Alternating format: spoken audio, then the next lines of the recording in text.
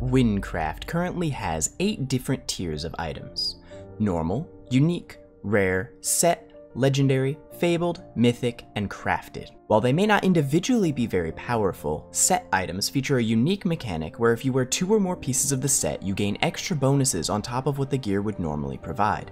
These bonuses are unique to each different set and increase relative to the number of pieces you are wearing. In this series, I will be showcasing and analyzing every armor set in Wynncraft. This is Set Spotlight. Hello everybody and welcome to episode 14 of Set Spotlight. In this week's episode, we'll be looking at the Silverfish set.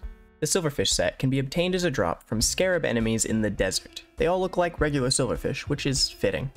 Supposedly they can also drop from the sand crawlers, but I was unable to get any to drop from them when testing for this video. If you wish to farm for this set, it is best to go to the scarab pit found directly north of Almush. Fun fact, my best friend Slythan hates fighting silverfish, so if you also hate them, go ahead and drop a sub, and after the video ends, follow the link in the pinned comment and sub to him too, so we can build an army of silverfish haters to fight back against their tyranny. The silverfish boots require level 32 and 30 agility to wear and give plus 10 health, plus 8 air defense, plus 2 earth defense, plus 13 agility, and between plus 39 and plus 169 poison. The Silverfish helm requires level 34 and 35 agility to wear and gives plus 15 health, plus 12 air defense, plus 6 earth defense, between plus 44 and plus 189 poison, and between plus 3% and plus 13% walk speed. If both pieces of the set are worn, a set bonus of plus 10 agility, plus 290 poison, plus 20% thorns, and plus 20% walk speed is applied. This set has a very clear playstyle in mind. Lots of agility and some walk speed to avoid getting hit, and a lot of poison to kill enemies.